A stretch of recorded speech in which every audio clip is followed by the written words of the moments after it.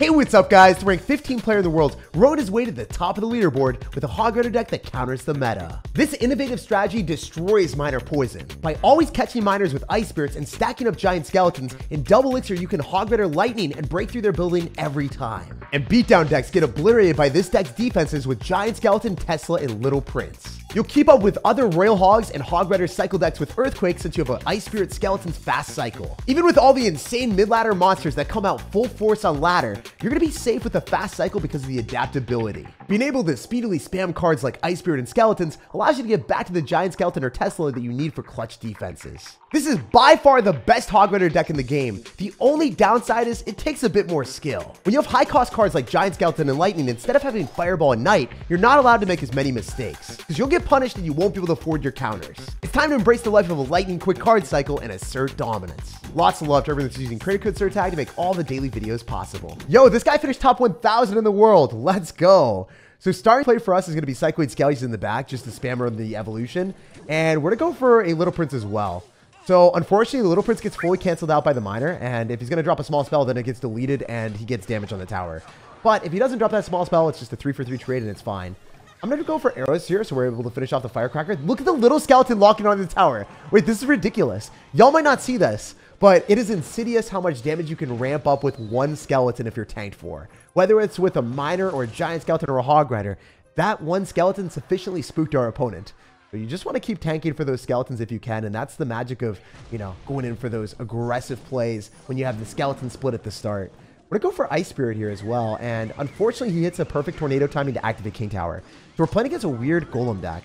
Not often do you see Golem Night Witch in the meta anymore. I want to cycle Skeletons here just to figure out what he's going to be running with it, and then I'll go in for my Tesla last possible second to pull the Golem as much as I possibly can. So that Golem will get pulled, and it's not necessarily something that he was expecting. We're going to go in for a giant skeleton here on the miner because we didn't really want to go Little Prince. Wait until last possible second because we identified, hey, I mean, it's got like a weird Golem deck. If you end up making a misplay and going in for the obvious play of Little Prince on top of the Baby Dragon, you're probably just going to lose the opponent predicting you and going in for the miner, especially when they're a top 1,000 player. You don't give them the availability to make outplays against you. Instead, what you try to do is you wait for them to make an overcommitment and then you try to punish them. Because a lot of times these overpowered players are trying to make fancy predictions all game long because they feel like they're good enough to do that. So I'm going to go for Skellies here, and then I'm going to go Hog Rider. And now, since we're up elixir, I can click the Little Prince ability and force out elixir on both sides. So if he misses the tornado, then this could be huge. He's going to have to use tornado and zap. And the good thing is, like, I mean, that kind of counters my evolved skeletons, but you're literally dropping a solid 5 elixir to counter stupid 1 elixir skeletons. It's just kind of dumb if you ask me. Also, if he goes Golem in the back, we're in a giant skeleton at the river, and I think he'll go Golem in the back is exactly when we do this. Yes, let's go. Dude, we're outplaying one of the best players in the game. Let's freaking go. That's what we like to see. Obviously, the skeleton is again alive on the tower. I didn't even know how that happens. This should be straight up illegal. That is stupid that it's doing that amount of work. All right, we're going to go Little Prince before we go in for the Tesla because we want to drop our Tesla a lot later out here. I bet you he goes in for a miner. If not, then I'd be kind of surprised. Try and knock everything back, and then we can go and counter the miner with skeletons and maybe even go in for a giant skeleton again. So trying to protect our Tesla as long as possible is the play here. I can go for easy arrows value on all of those bats that are accumulating and the Firecracker. Making sure that we can pull back most of his stuff with an Ice Spirit is ideal. And then we can go in for a Little Prince here and then probably just evolve Skeletons on this as well. We know that Lightning will snag the tower, so that's all we have to do is defend until then. And yeah, I think I win the game, guys. Let's freaking go. Easy cleanup. We're going to arrows just to guarantee it doesn't do enough, and then Lightning away with victory. I mean, there's no way that this guy's going to have like Night Witch spawning 10 different bats and then have them become evolved and then have enough HP to block my Lightning. Since regular bats only have an abysmal 119 health, there was no way for him to stop the Lightning, no matter how many the Night Witch cooked up for him. And after crumbling that top 1,000 Golem player, we've gone up to 6,700 in the world. Yo, we got to give you guys some mana. I feel like he's in the wrong game. There's elixir out here, bro. There's gold. There's gems. There's no mana resource. So if you guys are wondering how we're going to be resourceful and break through his bomb tower, in double elixir, that's where we're able to make it happen. The magic doesn't happen in single because you're not going to be able to afford a lightning with a Hog Rider if the opponent is going to do any competent offense at the same time. Because if you decide to go for a lightning Hog Rider, that's literally your entire elixir bank, 10 elixir, and then you're sitting there like, oh, I have no answer for a Hog Rider because I don't have 4 elixir for a Tesla. So don't do anything stupid until double elixir and until you have identified the deck. So the giant skeleton, I don't think it's going to splash onto the Little Prince. Little Prince is slow. taking his time. He's royalty after all. Oh, that means that my little prince is literally on a timer. That is gone. I'm going to Ice Spirit on the little prince. We should be able to finish it off without any damage. I'm going to Hog Rider. So generally, I wouldn't lightning right now, but I think it's going to be a minor poison deck, so I'm going to go for the lightning. So the reason why I did that is because I know that I can't get punished. Most of the time, if you do that and you don't know what your opponent's deck is and they go in for an aggressive play, you're screwed. You just instantaneously lose. But the worst thing that can happen to me is he throws a miner with the shovel at my tower, and that thing is a squeaky plush toy that might squeak and slap my tower for 2 or 3 hits, but it's not like it's a balloon. It's not like it's a royal giant. It's not like it's a hog rider. That thing is dead to arrows, plus, you know, the goblins are going to give us the nice trade as well. We hit 5 elixir there with a solid 3, and we took a little bit of damage, so well worth it. Because the lightning does way more damage to the tower there. Anyway, we're able to use our giant skeleton and counter push here every time, generally dropping our little prince up higher so then he's not able to poison on top of the little prince and the tower at the same time. So we want to win bridge battles decisively here. Idealistically, that's what's going to happen. I think he's going to click the ability. I mean, I would if I was him. I want to go in, kill it, please. Nice, beautiful. And our little prince perseveres through the pain and suffering. We can go for a hog rider here too, and then arrows on the goblins. I think this is worth it because we're able to hit the bomb tower too. Yo, he's got Evolve Knight. That card cooks. Hold up. Let him. That card cooks.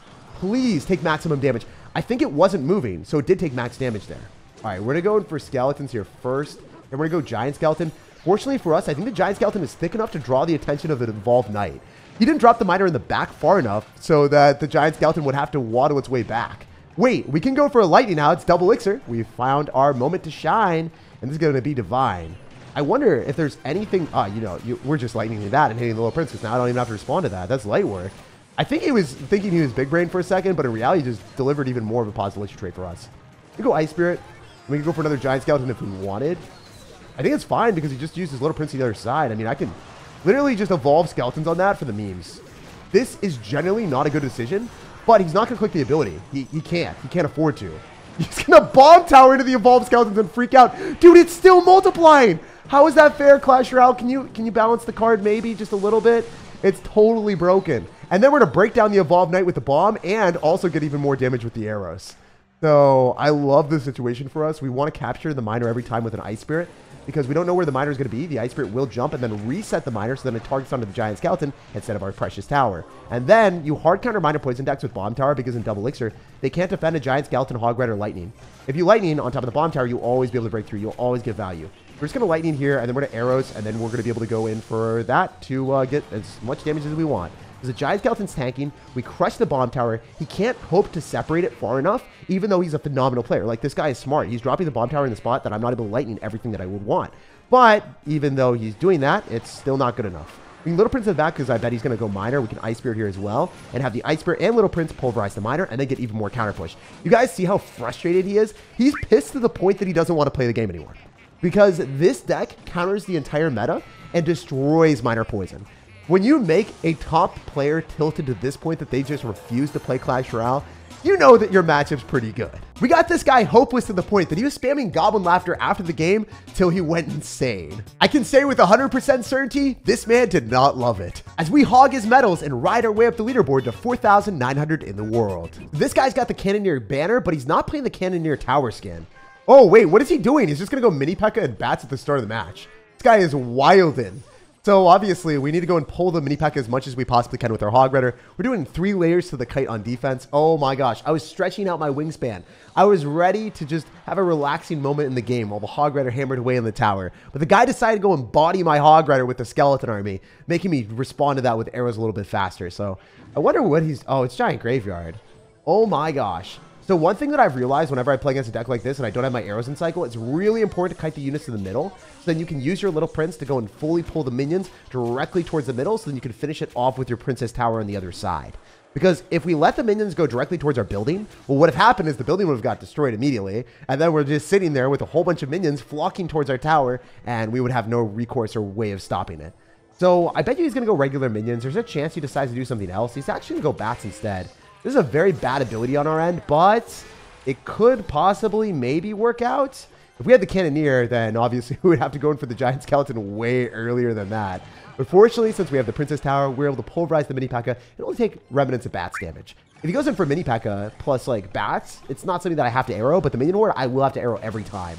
Also, skeleton army, I mean, this guy's got a crazy deck. I think we're fine here though. We can go for a skeleton surround, and that should be able to fully finish off this Sparky for a huge positive elixir trade. Unless this guy wants to go for another small spell, but I don't think he will. Skeleton surround, and they pound. Yo, he's going to zap it and still didn't even kill the skeletons. That's why they're broken. That is why they're utterly unfair. They're forcing out a zap and an arrows. Wait, does he just lose? Question mark, question mark, question mark. I don't know. We knocked away the mini P.E.K.K.A. Little Prince is going to be able to finish off the mini P.E.K.K.A. We can arrows on the evolved bats. Yo, let's go. That was incredible. We put him in a situation where he's forced to use his evolution directly into arrows.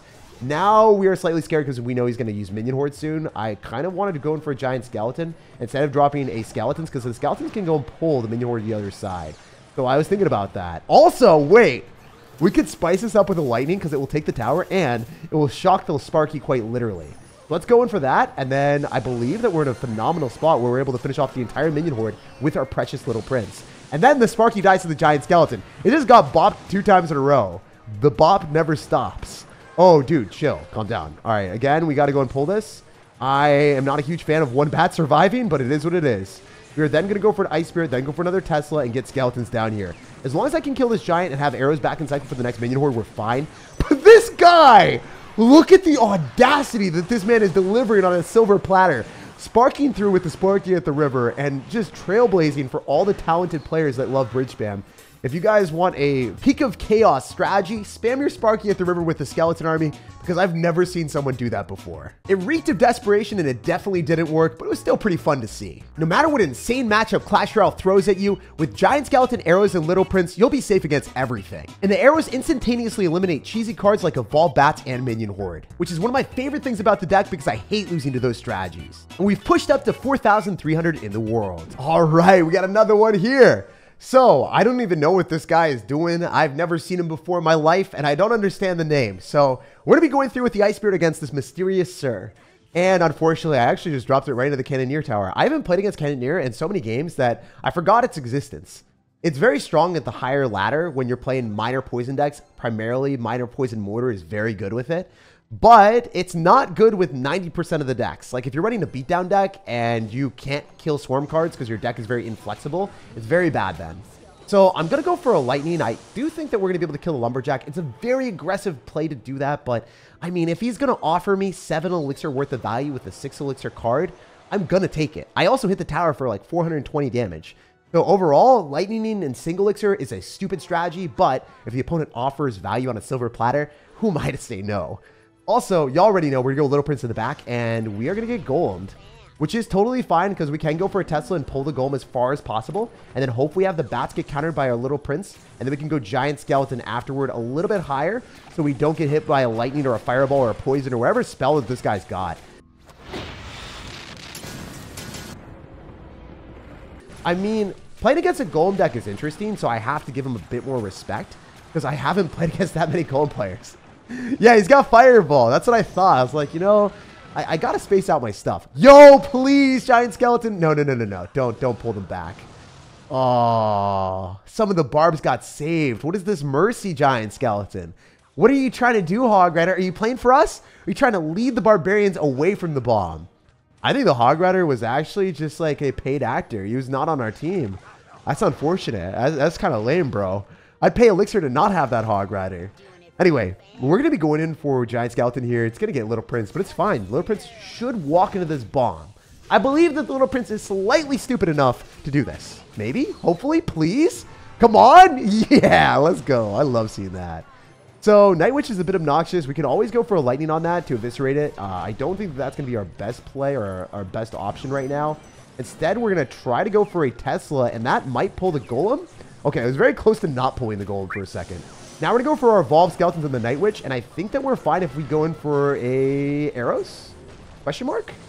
Yeah, we're fine. We're chilling. Hog Rider's going to lock on the tower. One of the best things that the top Hog Rider players will do that sets them apart from people that are just learning the defensive mechanics is they'll apply pressure while defending.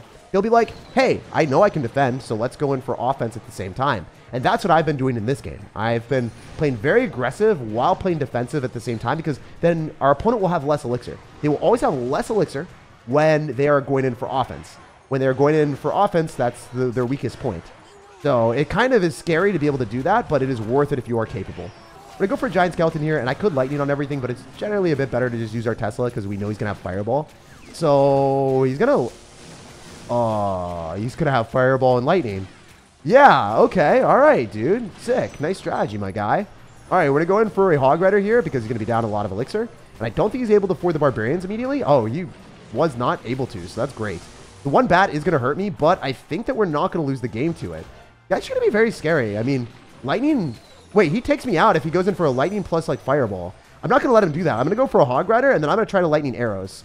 Jeez, dude, I don't know if I win or if I lose. This is going to be very close. I think I do win, maybe, if I can just get the lightning before the barbarian hits. Oh, let's go! By the skin of my teeth, we destroyed Mr. Skinner. And it feels fantastic to say that we're the winner, because that match was incredibly close, as we close into higher ranks on the leaderboard at 3,800 in the world. I'm not gonna lie, matching into Evolved Barbarians when you have Lightning Hog Rider is an extremely difficult matchup. You have no spell to break through the Barbarian, so you have to apply pressure when the opponent doesn't have enough elixir. And because you have a faster cycle with the Little Prince, Ice Spear, and Skeletons, it's nice to be able to outcycle the Barbarians so you can find damage. If I didn't play clean defense for the first part of the match, there was no doubt I would have got Lightning and Fireball cycled. For anyone playing Hog Rider Lightning, his deck is straight out of a horror movie. All right, my guy had a Goldenite in the banner, so I feel like if you actually like Goldenite, you have to be running Electro Giant. So I'm gonna go for our Skeletons in the back and try to preserve our sanity right now and not spam everything at the river. But you guys know me at heart. I love bridge spamming. And with Giant Skeleton, this deck functions a bit differently. You want to be playing a lot more aggressive in double elixir after identifying the deck and being able to lightning. But in single, you're going to have very high cost cards. It's not like a standard Hog Rider deck with Fireball where you can get away, which is like randomly fireballing in single elixir and then like hitting the Little Prince and then being like, hey, yeah, you know, I took a little bit of a negative trade, but I'm not going to die. If you lightning a Little Prince in single elixir, you're screwed. It's a lightning fast way to lose. So this guy, he let us get a Hog Rider hit early, so that's obviously very good. Generally, in single elixir, our strategy is just going to be using the Giant Skeleton and counter pushing with a lone Hog Rider, and that works out really well. Like, right now, the Giant Skeleton, anything that our opponent uses from a unit department, it's going to get blown away. Also, he's dropping in a spot where he's going to avoid the bomb, but like, are you able to avoid that, my guy? Probably not. We're going to Ice Spirit really far away in case he wanted to click the ability. And yeah, he's just going to give us the double thumbs up. I think we won this one. There's nothing really else to say. Very easy victory. And that's the power of Hog Rider Lightning. You can win games extremely fast with the Evolved Skeletons or the Giant Skeleton. Giant Skeleton spooked our opponent to the point that he didn't have any answers to the Hog here. I gotta say, for a new deck that I haven't played before, this deck dominates, which is a definite sign of a good deck. In the easy matchups, you're able to force mistakes out of the opponent to win even faster, and in the tough ones, you can outplay and outmaneuver to finesse wins in even the worst situations. For long ladder sessions, this deck is perfect, because the early wins will gain you a lot of medals quick, while allowing you to hold on to them and not lose to too many crazy decks in the process. If you enjoyed me breaking down one of the best decks to climb up the leaderboard, hammer the like button, subscribe for more daily content, and have an amazing rest of your day.